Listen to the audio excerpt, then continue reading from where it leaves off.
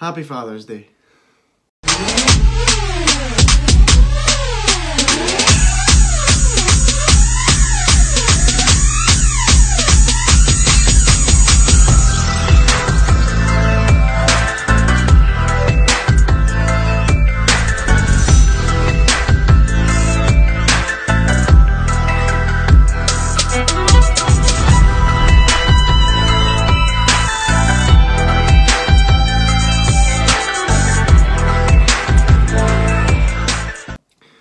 What's going on, guys? Happy Father's Day. I hope you're all having a great day.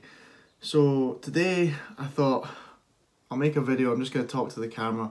I just met with a person that bought a plan off me a while back. She's a lovely girl, Abby, if you're watching this.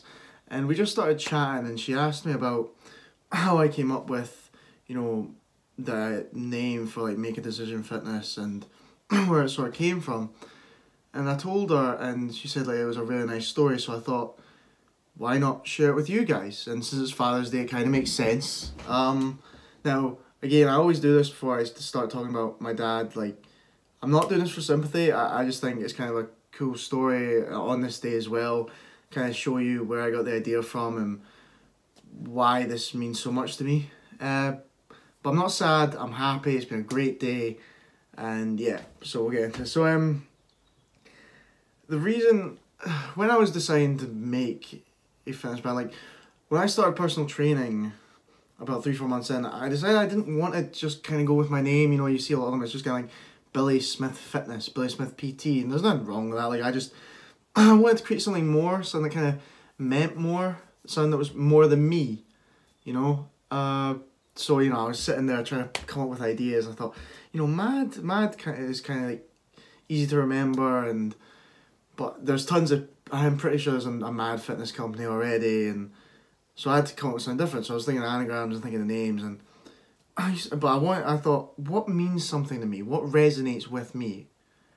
And one thing that always resonated with was my dad was always very decisive. Like, when he wanted something done, and once he said he was doing it, it was gonna happen. It was done. And that's kind of the idea when I was pondering. I was like, make a decision. I was like, does it really ring? Does it? I don't know. But I just kind of went with it because, you know, it resonated with me. Because, and the story is like, there's numerous stories, but the one I always tell is, there was one day, my dad was a mechanic, and he was raging because he couldn't figure out what was up with his Jeep. He had this big Land Rover that he loved, and he couldn't figure out what was wrong with it, so he said, it was a Friday night, and he said to me and my mum, like, right, I'm going to strip the whole engine apart tomorrow morning, and then find out what's wrong, and I'll put it all back together and be ready for the rest of the day, because we needed the car for something. And me and my mum just kind of like looked at him, just like, yeah, alright mate, sure.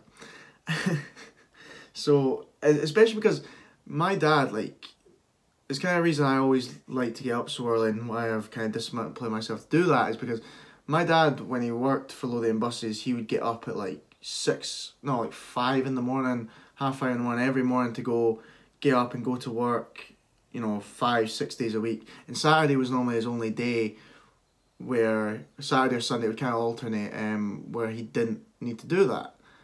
And, you know, we're pretty sure he just wasn't going to do it. But sure enough, he was up. I remember walking down, it was like 10 o'clock in the morning, and he'd had the whole Jeep engine just out on the floor. Sorry, out in the driveway.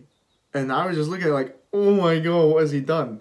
And he told me he'd figured out what was wrong with it, but I just couldn't believe he'd actually done it. But I was just thinking like, oh god, like, we're not going to have a car. I was only like 12, 13 at the time. And I was just, even mum was just like, oh my god. So I went away. I don't know if I went out. I don't know if I went back to sleep for a little bit. Came back. It was like midday, and the whole engine back together in the car. You know.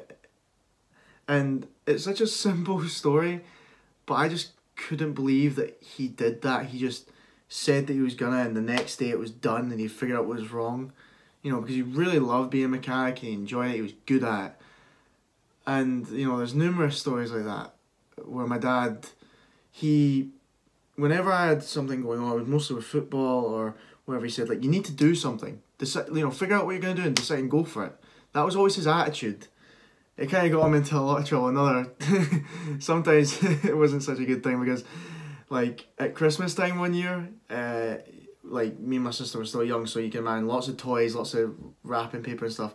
And we got, like, you get the cards and you get the money in it. So we'd put our money in, like, I think a little envelope, all of it. And, again, very decisive, just decides, right, he's going to clean the whole house, get all ready for dinner at night. And because sometimes we would just sit and, like, leave it, and then it would be a rush. And he picked it, just cleaned the whole house, top to bottom. But he had chucked, he done it so fast that he chucked me and my sister's money out into the bucket, and my mum was raging. But, yeah, that's kind of where it comes from, because he was so decisive, and when something was needed to be done, as soon as it was decided and it was in his head that he was going to do it, he'd do it. And that's why this resonates with me so much. That's the message I'm trying to spread, that if you want to do something, it's in your control. Just decide, make a decision, go for it. Don't sit and ponder. Don't sit and wait. My dad always said, would encourage me, you want to be better at passing in football? Go practice it. Go do it. You decided you want to do it? Go do it. No excuses, no wait about. You want it? Go do it. So yeah, just a little story for Father's Day. To kind of explain to you a little bit more about it. But yeah, I hope you've all had a great day. Please, if you do have your dad around, whether he's with you or whatever, give him a cuddle, tell him you love him, send him a text, whatever. And also maybe just sit for a second and maybe just think about all the little things he does for you that maybe you take for granted. Oh, it's a good day. Just decide. Make a decision.